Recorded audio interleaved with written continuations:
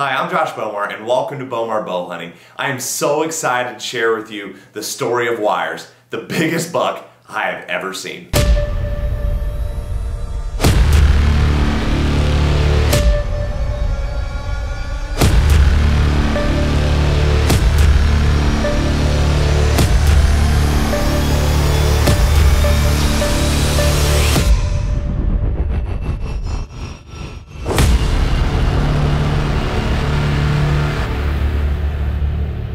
This buck has so much character. He's got 3 drop tines, he's super wide, and man, oh man, that frame. I knew after the first picture I got of that deer, he was gonna score over 200 inches. Immediately I pulled out the satellite maps, studying, planning, trying to figure out where this giant's home range is. All right. Well, after studying the maps, I have a really good idea where I think Wires is living. So we're gonna go try to get some permission right now. Now, what I have on my side is the fact that he is my neighbor. So I'm really hoping that this will be good for us because I gotta get permission. I don't think I'm gonna be able to kill him on my place. The property's just too small. Well, we're showing up at my neighbor's and we're just gonna keep our fingers crossed. He owns the big chunk of woods where I think Wires is living. He's got 25 acres over here and this is gonna be pretty cool. I think I have a chance. Looks like he's home. Wish me luck, guys.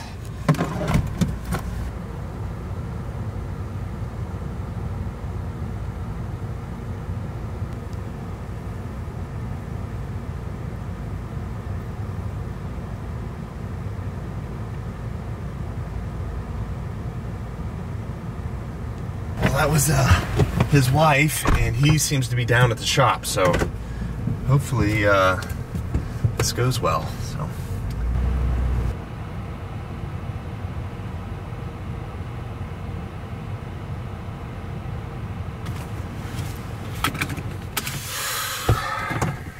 well,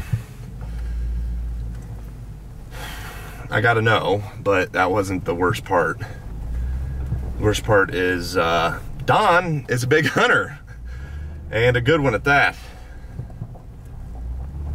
He also knows about wires. He calls it freak nasty. God, he's got him on camera too. But what's kind of interesting about this whole situation,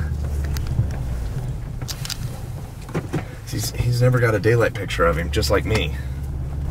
So I don't know. Maybe this deer's not living over here. I mean, he's got the woods, he's got everything. I figured that that buck would be living here, and I don't think he is. We're gonna keep going, guys. We're just gonna keep getting after it and try to find a place where this buck's coming. Because I mean, he's been showing up, you know, based on what the camera showed for quite a bit. But always at night, always in the middle of the night. And so he's obviously not living anywhere nearby. So we're gonna go over here and hope that we find him over here.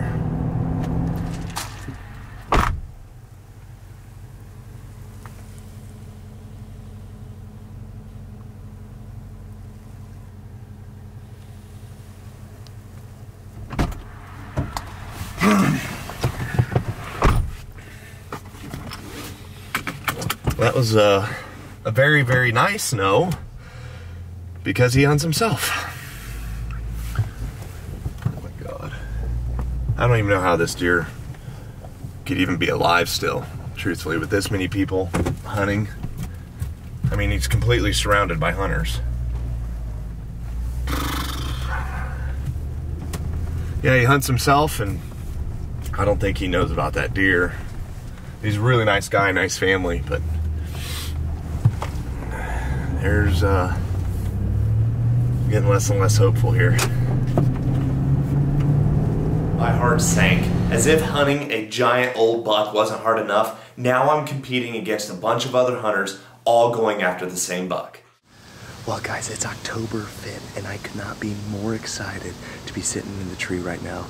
We are hunting a deer that I was hunting last year named Wires, except this year he has blown up to over 2 100 inches. I mean, he is a monster. You know, last year he was 4 years old, and I did try to get him, truthfully, but I'm glad I didn't, because this buck is a giant. And he came in at 1 o'clock last night, but it's not anywhere near daylight. However, I'm feeling pretty optimistic with the moon being as well as it is, and the DeerCast app said it's supposed to be great tonight, so let's hope.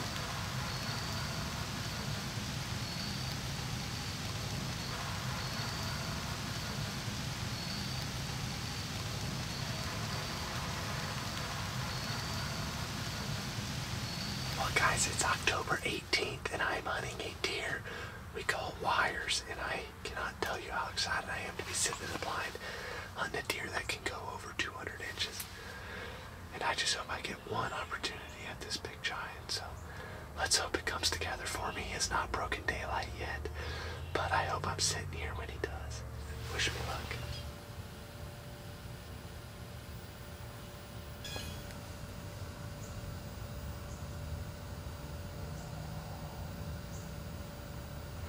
October 26th, and I'm hunting wires again tonight, and I couldn't be more excited right now, because this buck came within 30 minutes of breaking daylight last night. So that's so reassuring. Every day he shows up, I'm just so grateful that someone else hasn't killed him yet. Literally every single one of my neighbors hunts, so who knows who's going to get lucky. But it is pouring down rain right now, and it's supposed to rain for the next 3 days. I'm hoping that keeps everyone else out of the woods, then maybe I'm the only one left. So I'm hoping he'll come in the rain, I don't know. Well, I've seen a doe, but other than that, I haven't seen a whole lot of movement. The doe did come in within bow range, which is good. So getting back to that last golden hour. The rain even picked up. It's raining harder than ever. Let's hope he shows. Well, it's October 28th, and I am still after wires right now. Man, I thought last night was going to be the night. He just didn't come in till about an hour after dark. But he did come in, which is good. I cannot afford to take a day off. Not with wires, running around trying to find a doe. All I can do is just keep hunting and hope and pray that it'll come together for me.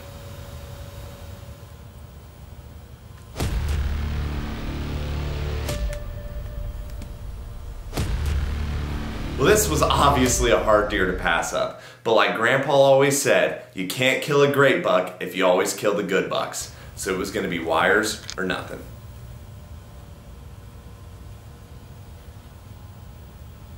He started showing up less and less, and eventually not at all. And after 2 weeks of not a single trail cam photo, I was convinced that someone had killed him. So I called all the local butcher shops and all the local taxidermists, trying to find out if anyone heard about a 200-inch deer that had drop tines being killed in the area, but nobody heard anything. I had little hope left. After 16 days and no sight of him, I thought for sure he was gone. But then one night, my cell cam goes off, and I couldn't believe it. Wires had showed back up.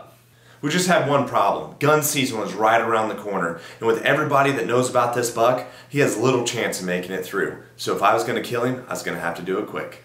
I knew during gun season there was going to be a lot of people in the woods probably pushing this big giant around if he doesn't get killed. So my strategy during gun season was I was not going to be in the woods at all. I wasn't going to check cameras. I wasn't going to do anything, because if he did get pushed through my property, I wanted him to feel as safe as possible, which means no scent and no sign of humans.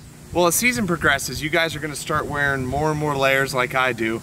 And a lot of people don't actually practice in what they're hunting. They wait till a good day to go out and practice, and they're not wearing the same clothes as, say, a big cold front like this moves in. So I personally think a great piece of advice is to practice in the gear that you're gonna hunt in, no matter what time of year that is, early season or late season. So it's obviously late season. You're also gonna be wearing gloves this time of year, and I'm gonna show you guys some long range practicing. We are 80 yards right now, and I don't plan on shooting a deer at 80 yards, but shooting and being proficient at 80 makes those 70, 60, 50, and 40 yard shots like a breeze. So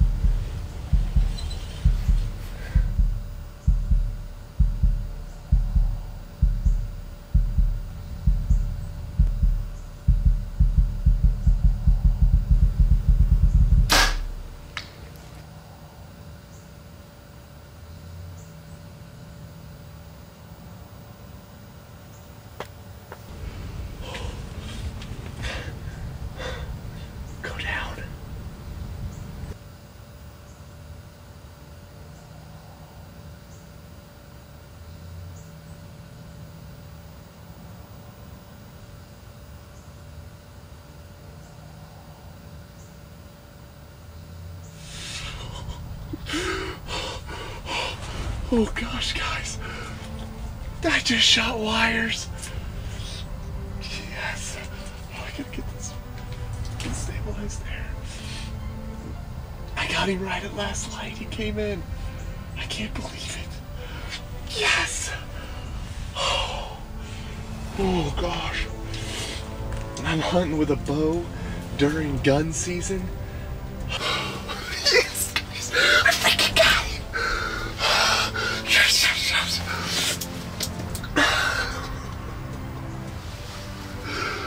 Oh God, I got him. Thank you.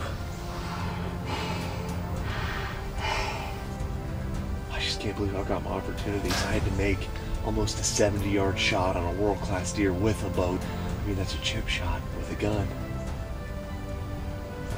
This deer's too important to me. I'm too special to shoot him with anything other than a bow. This is the new Hoyt RX3. This bow is bad to the bone. I gotta go tell Sarah. Yeah, we gave him over an hour. So I'm really nervous about the shot, guys, but I'm like 90% sure I saw him go down. So we're gonna go find some blood right away because it's snowing right now. I don't want it to cover his tracks. This deer is a world-class buck. By far my biggest buck I've ever seen, let alone shot. And I just pray for me, guys, that we find him because we're about to go look.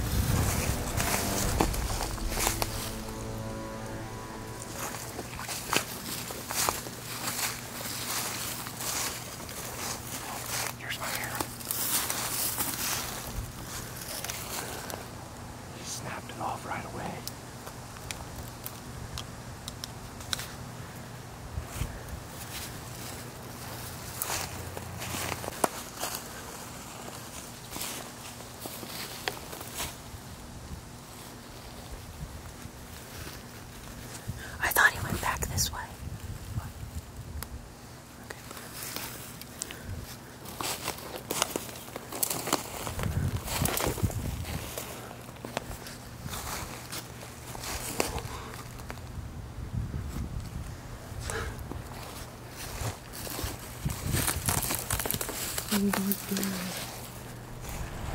What is it?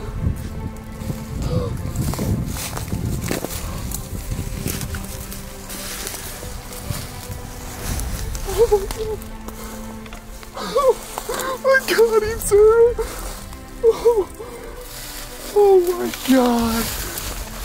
I got wires. Oh my God. What a world-class deer. Oh, here, babe, come on this side. Oh, we got him. Oh gosh, guys.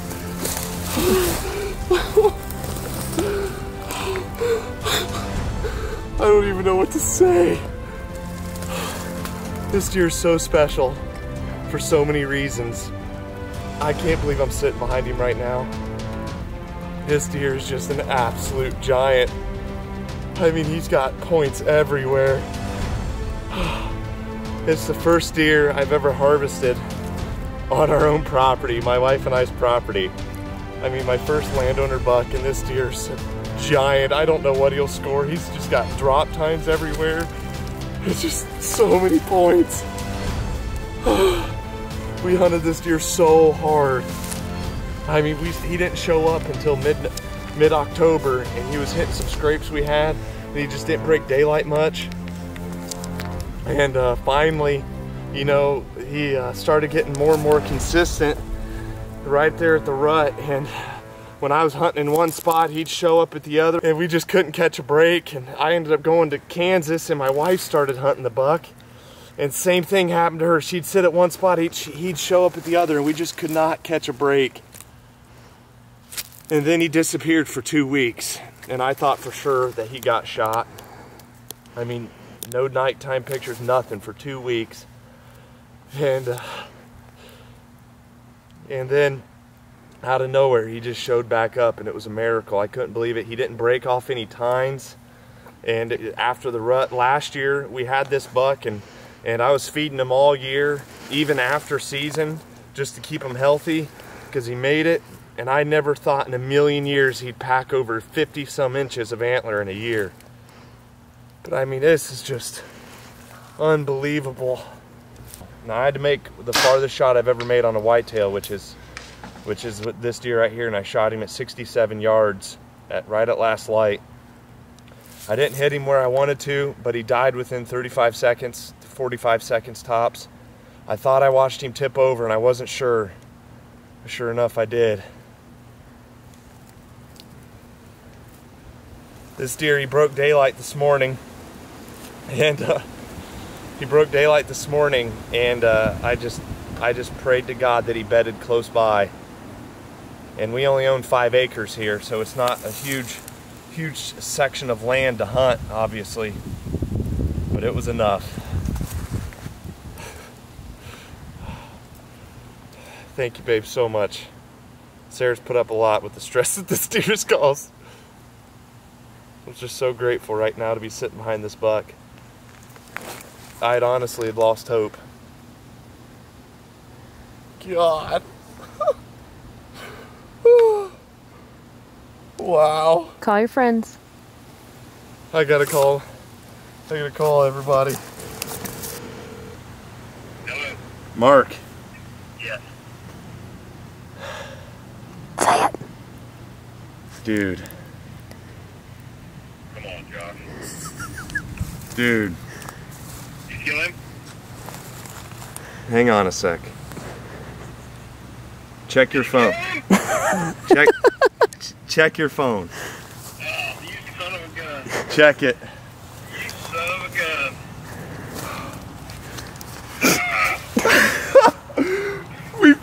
I did it, man. Dude, that is amazing. Can you believe it? No, I can't believe it. I can't either, dude. Oh, son of a gun. What a freaking relief. Oh, you know the headache that this deer's caused me. I got it done, man. Dude, that is so flippin' awesome. He didn't break a single tine off, not even a scratch. Oh, that is flippin' amazing.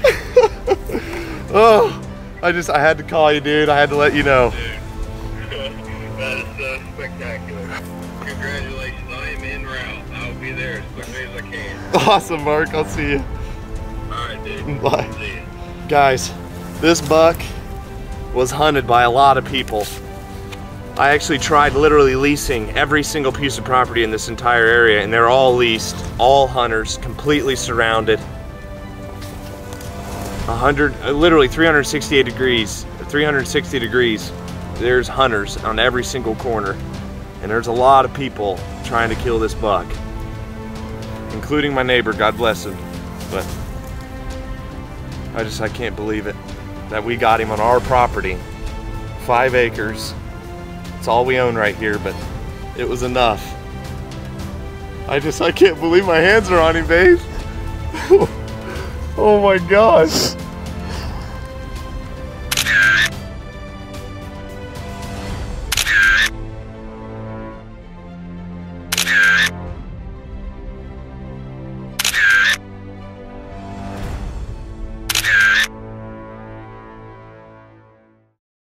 Thank you so much for your support, and if you want to join the bow hunting family, hit that subscribe button and make sure to turn on notifications to be one of the first to see our new videos posted.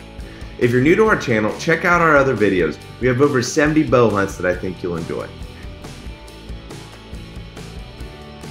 And if you'd like to keep up with us daily, make sure you go over to Instagram and give us a follow there, where we post every single day and it's always outdoor related.